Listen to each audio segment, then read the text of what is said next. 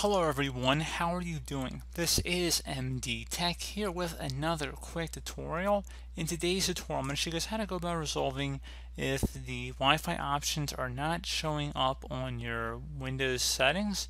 So this should hopefully be a fairly straightforward tutorial, guys, and without further ado, let's go ahead and just jump straight into it.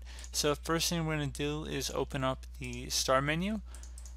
Type in Device Manager. Best match should come back with Device Manager listed right above Control Panel. Go ahead and just left click on that. Select the Network Adapter section and double click on it.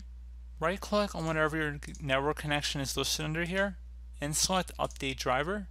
Select Browse My Computer for drivers and then select Let me pick from a list of available drivers on my computer. Select Next. Again, should have a recommended one there listed for you. Select Close. Another thing we can do here is close out of that and open up the Start menu. Type in msconfig. Best match should come back with System Configuration. Go ahead and left click on that. Select the Services tab. Uncheck where it says Hide All Microsoft Services. You want to go through this list and see if there's any Microsoft services that are turned off. And go ahead and just turn them on here. So again, it looks like everything's already been enabled, but you would want to go ahead and turn on anything that might have been turned off. And one further thing we can do here is open up the Start menu and type in CMD. Best match should go back with Command Prompt. Right click on it and select Run as Administrator. If you receive a user account control screen, select Yes.